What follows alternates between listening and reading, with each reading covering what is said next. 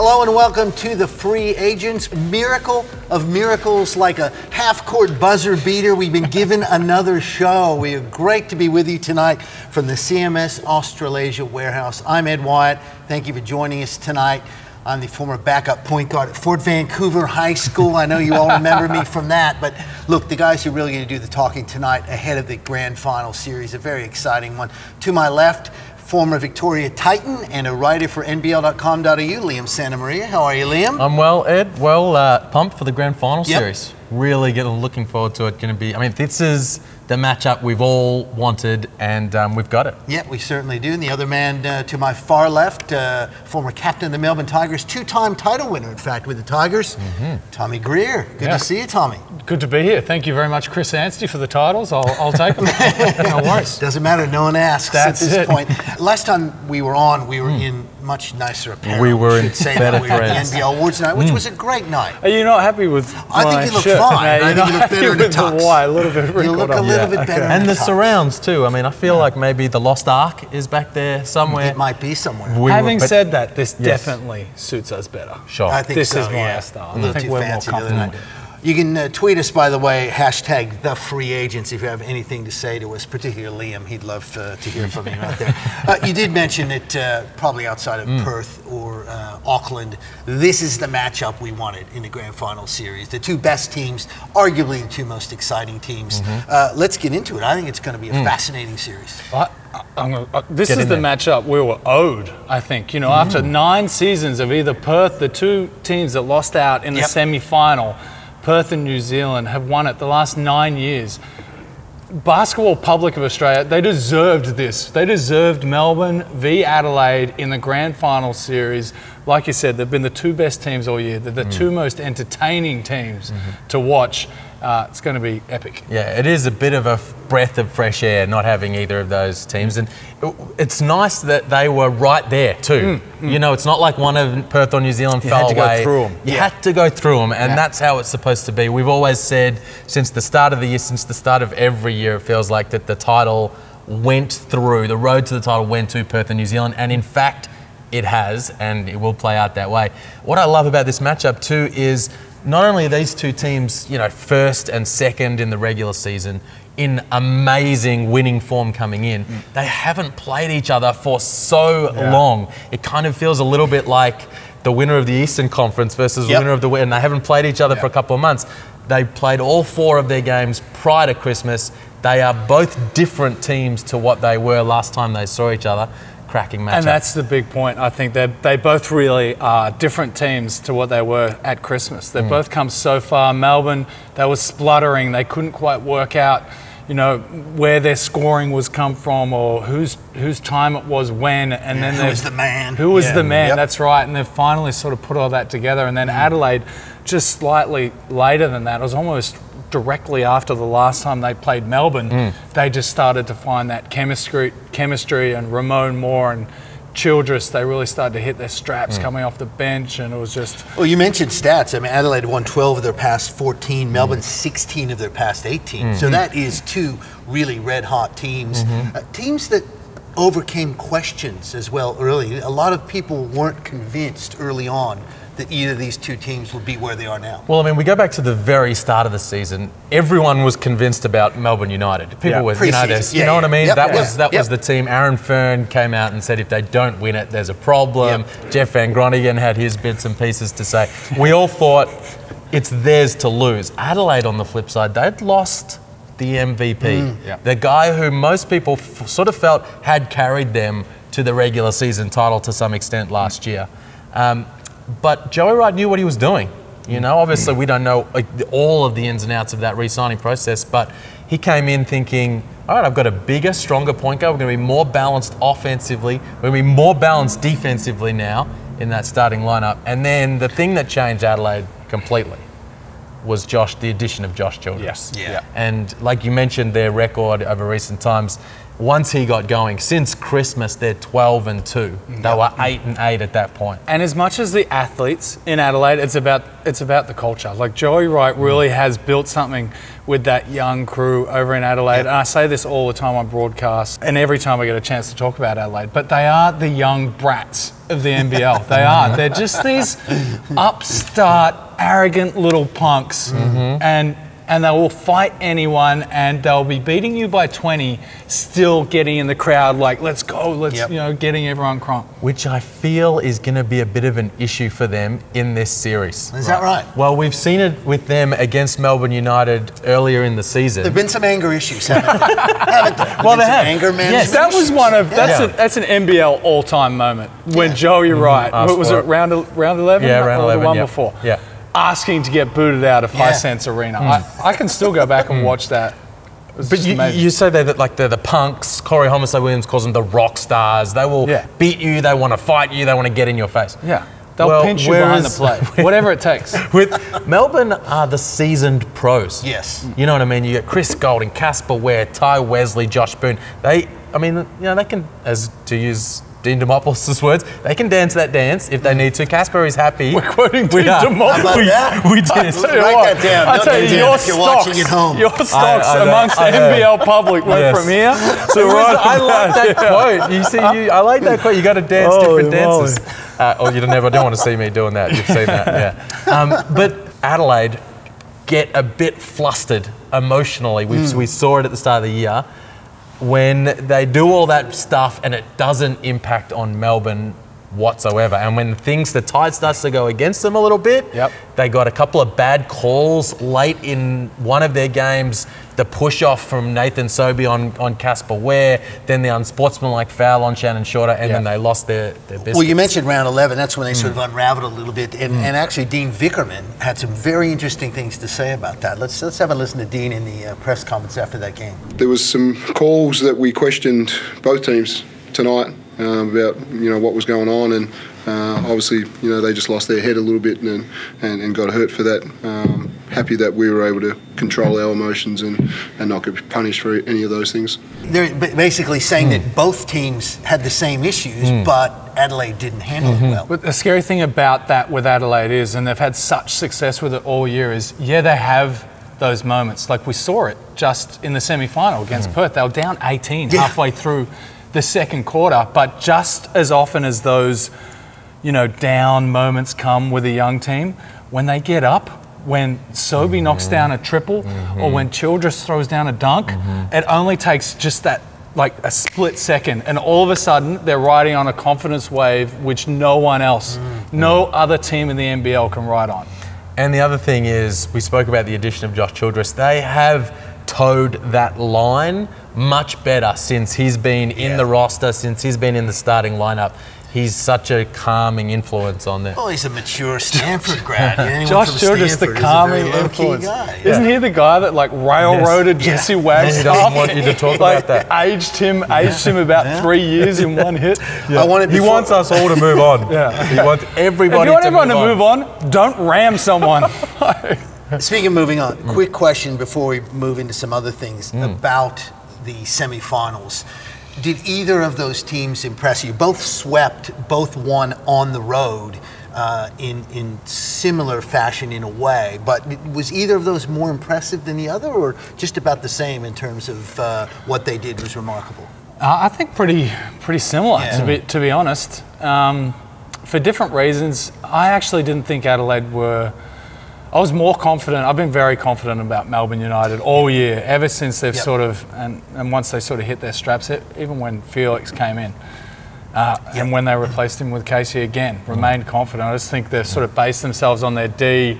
I was very confident they were going to go over and get the win. So potentially more impressed with the Adelaide win in Perth, because I thought that really was a line ball. Could have went either way. I was really struggling to to work out who I thought was winning that game. So for them to be able to go over there, toughest venue in the NBL and win. Fall behind by 18 and win. Yeah, I thought that was pretty impressive. Yeah. Really, really impressive. And I like the way Adelaide, they are just themselves at all times. Do you know what I mean? No matter what happens with the scoreboard. I mean, we said before, sometimes they lose. Earlier in the season, they lost their sort of mind at times, but in those situations. But now it's so much like, we're just going to play our D, we're going to get out and run, and over the course of the game, we're going to wear you down. And they did that. Yeah. I'm wondering, how disappointing was that loss for Perth? I mean, you go down by 35. That's shattering. Yeah. And then you come home and you have that game. I mean, just to digress from the grand final series just for a moment. You have that game, you're up 18, you're up 5. Crowd going nuts. The Red Army all behind you. You're up 5 with 54 seconds to go. Your best player with a free throw to go up 6. How do you lose that ball game? Yeah, it's a really good point. It is heartbreaking. I mean, for them. Not heartbreaking for the basketball public who are ready to see someone else win a title. Yeah, exactly. But, I mean, how big a believer were you in Perth all year this year? Like, I remember even a couple of weeks ago, I was saying to you that I always tell myself, don't write off Perth, and then I write them off. And I had done it again this year. I was like, they feel another year aged. And I know Trev's mentioned it already, but I wouldn't be surprised to see wholesale changes in Perth. Wholesale changes? I'm really surprised to hear all that kind of talk. Yeah. Isn't it their continuity that has kept them and making a few changes each year? Yeah. The imports, maybe. I agree, but when your core gets old, look at Hawthorn Football Club, for example. You know, when your core ages, or San Antonio right now. Yeah.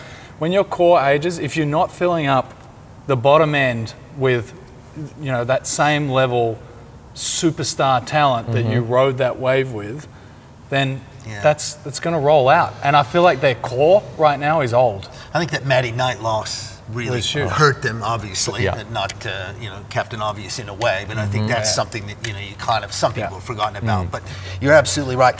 I did want to talk. We talked about Perth's home court advantage. Home court advantage in this one obviously goes to Melbourne United. They would get 3 versus 2 if it goes to 5. But you could argue that Adelaide potentially is a bigger home court advantage, playing there in front of those lunatics. Wow. I mean, they're crazy. Yeah, you said it. Well, an absolute cauldron atmosphere. I mean, Melbourne have done a great job building that up over recent years. They need to get some numbers in there and sell that thing out for their home games if they're going to establish that home court advantage. You know it's going to be a sellout in Adelaide every time. They're going to be nuts. It's a complete different crowd. Melbourne is your Hollywood. You know, let's get seen. Your professionals, your doctors, your surgeons. Celebs. You know, it's corporate and everyone's in there for the show. It's like going to the ballet. But tell us a lot. When's the last time you've been to the ballet? Tell us about going to the ballet. Not the ballet. It's like going to an art show. I haven't been to an art show. You would know. But Adelaide, horrible we know where he's going with it. Adelaide is, you're in a tin shed and you're about to get punked by the school bullies. Well, you didn't buy into that at all. No, not at all. I'm stuck on the ballet. I'm trying to picture you at the ballet. If you had the tuxedo on, I could see it. I'm not buying it tonight, however. I can pirouette. Is anyone going to win on someone else's floor? Great question. Can you see? I mean, we don't know crystal ball style, but which can you see most likely? I think Melbourne are going to win on Adelaide. Right. We've seen that twice this season. Yeah, we haven't seen Adelaide. I think you're going to see it again. Yep. Ooh, little window. Melbourne 4-0, right? 4-0 against them. Yes. Yeah, so that's obviously a big advantage, you would think, going in there. But, again, you could also do the argument of hard to beat someone 5, 6, 7 times. And they haven't once played you've in gone such a 4-0. long time. Yeah, that's right. They haven't played in a long time. Let's delve into the lineups a little bit, take a look at some of the players. We'll start with we'll talk about the bench a little bit in terms of what we see. Melbourne United, obviously a very deep team, but in a way, I guess you could argue that Adelaide might have a stronger bench in a funny way. What do you guys think? I think so, for sure. Well, before we delve into it, let's establish who's going to be on the bench and who isn't. Is Casey Prather back in the starting lineup yet? I mean, it's been a big break. He didn't start in either of the New Zealand games. Did he? I think he might have started the second half of the second game. Craig Moller, I don't know. But I might be wrong. Careful. But that changes things. If we're going to talk about who's got the better bench, is Casey Prather part of that? No, I don't think Vico changes that. I think he would have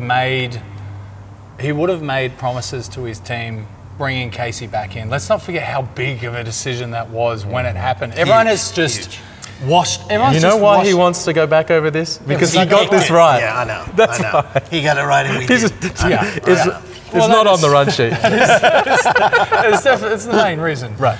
But it was such a big decision, and everyone, you didn't really speak to anyone who was confident about what they should do.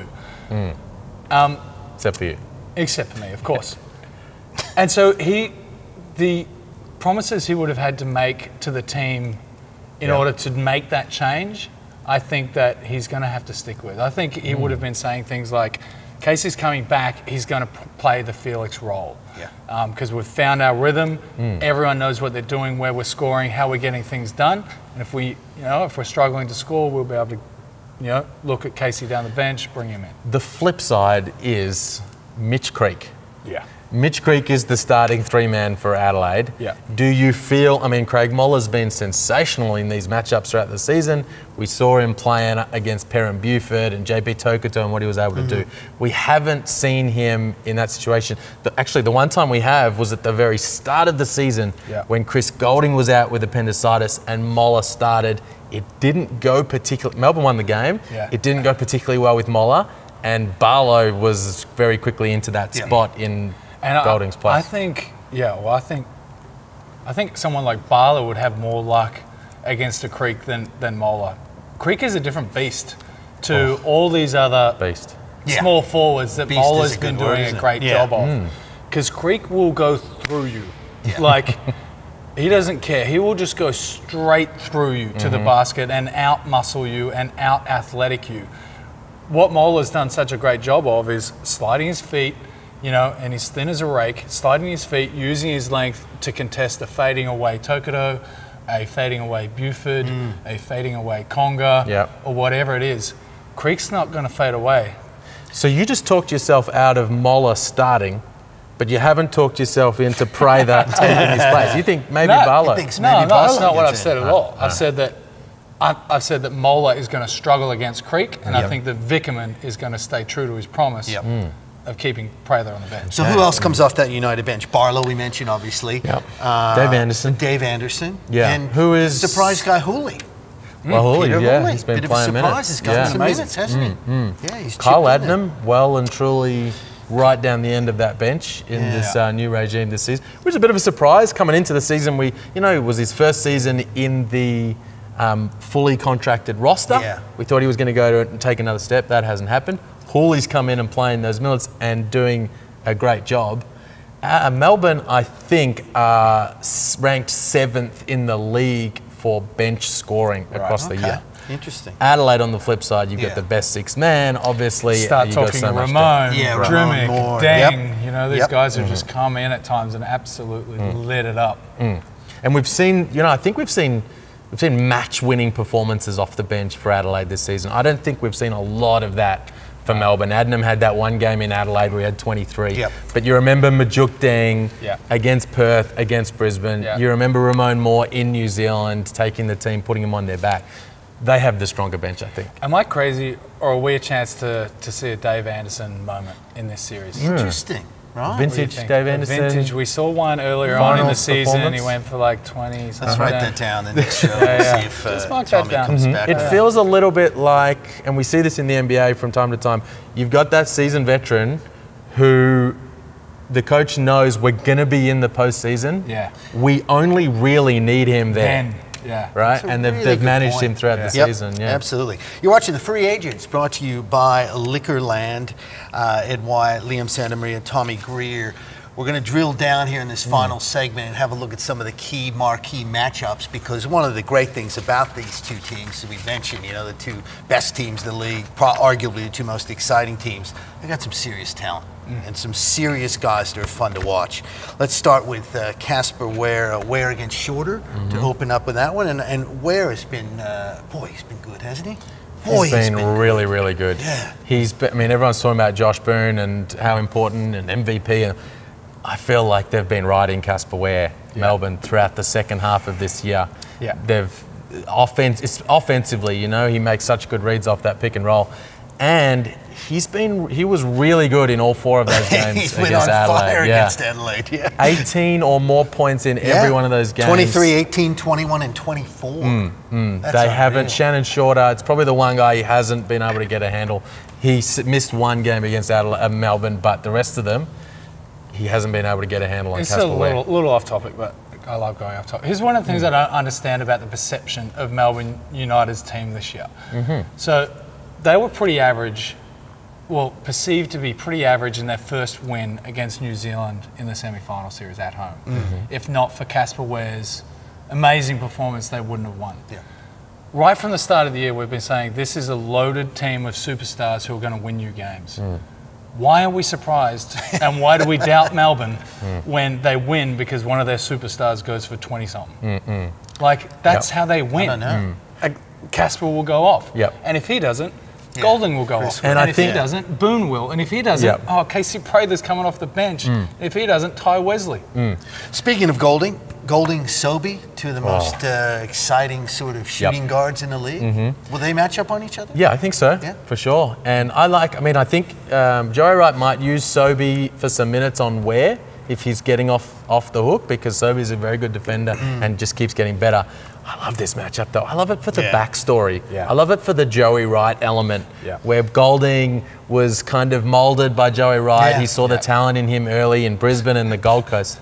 And then when he signed Nathan Sobey out of Cairns. He set that up like a Batman scene. He was forged. He was forged in the Adelaide Hill, in the Gold Coast Valley. He was. Joey Wright. But then when he signed Sobey, he signed him as from a DP in Cairns. He signed him to a 2-year deal, which wasn't happening at that time in the league. And he said, you know what? I see a young Chris Golding in this kid in terms of work ethic, in terms of the hours he puts in the gym. And to me, Sobey, there's a little chip on Sobey's shoulder with Golding. Little. Big old chip. He's a big chip. Well, there's a chip on his shirt. Big chip. Falls off. Just with him in general. But the Golding thing, Boomer's face of the league in many ways. And Sobey is a Victorian who hasn't played well in Melbourne a lot of times over his career. He'll be looking to have a big game. I like that you touched on Sobey getting minutes on Ware. I think he's really, pretty much ever since that game in Melbourne where he didn't play because he was having issues with Joey Wright. That was a massive drama. He's had these games where he just completely locks in on defense on another team's shooting guard or point guard, whoever the main guy is. And he's hella defensively. Like, he can move his feet with anyone. Just quickly before we move on to the next matchup, just to jump on something Tommy was saying just then. Adelaide and one of the things that's been interesting about them defensively is their ability to switch 1 through 5. And I wrote about this today and Ramon Morse said to me, look, we had a lot of success with that throughout the season. We had success with that against Perth. He wasn't certain they would be able to have success with that against Melbourne. Do you think that, think of Sobey or Shorter switching onto Josh Boone or Ty Wesley, rolling to the rim or rolling to the block. Do you think we will see them adapt the way they play? Well, it's hard to know because I think they will start with what they've had success with, and I think they will start playing their style of basketball. Or pretty much every team who goes into a final series like this are going to tell you, we're going to play our game, we're worried about ourselves. Make them adjust to us. We'll make them adjust to us. So they're going to come out doing their thing. If Boone looks like he's having another game 2 in New Zealand, then they're going to have to do something. Speaking of Boone, let's look at that matchup. He and DJ Johnson, who's been really good as well. I think this is an interesting matchup. Two sort of different body types, different attitudes, different styles of play, but intriguing, I think. Yeah. Well, these are the 2 bigs from the All-NBL first team. These are the best performed bigs all season, and we're going to see them go head to head.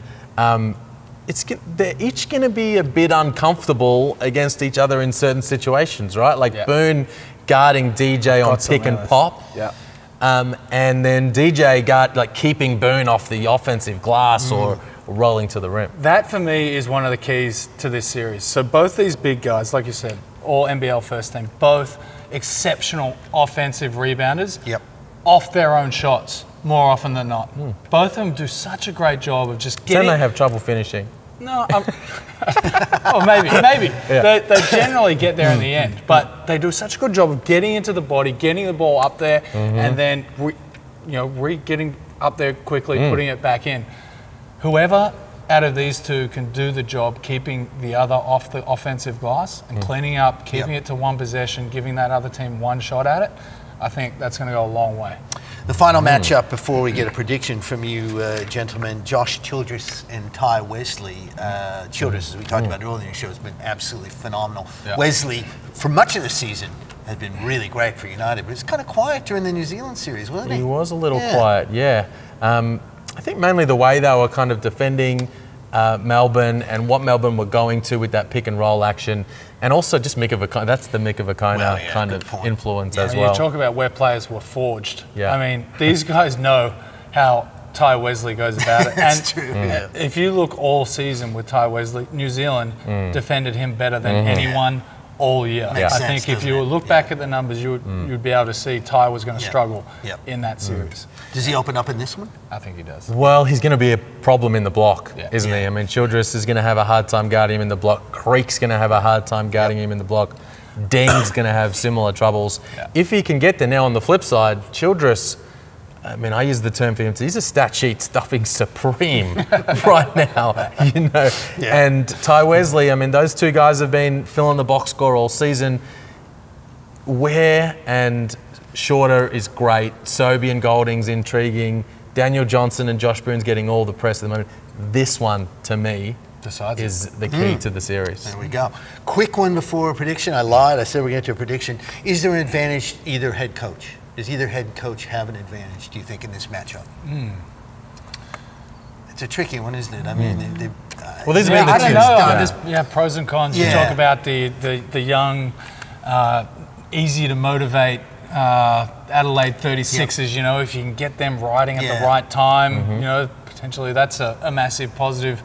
But Melbourne, you've got the level-headed professionals, you know. You're not going to have to do much to get them in the right spots. So toss up with the coaches. What was interesting is in the semi-finals, you had the two level heads in Vickerman and Hanaro against each other, and then you had the two fiery characters on the sideline, Gleeson and Wright. Well, now we've got one of each, so it'll be interesting to see how that plays out. All right. Who wants to go first? Tommy, prediction. I've got Melbourne in 4. Melbourne in 4? Oh, in 4. Okay. Yeah, you're going to win it in Adelaide. Yeah, you did say that earlier. They're going to win it in Adelaide in Game 4. Wow. Okay. That's a big That'll one. Be popular. I got Melbourne in 5. Imagine the boos that would rain down in Adelaide. Is Golding going to get booed in Adelaide? He's got a bit of history. I think he will. I don't think this might have been the first year they stopped booing him, but I think in a grand final series, they might just bring that back.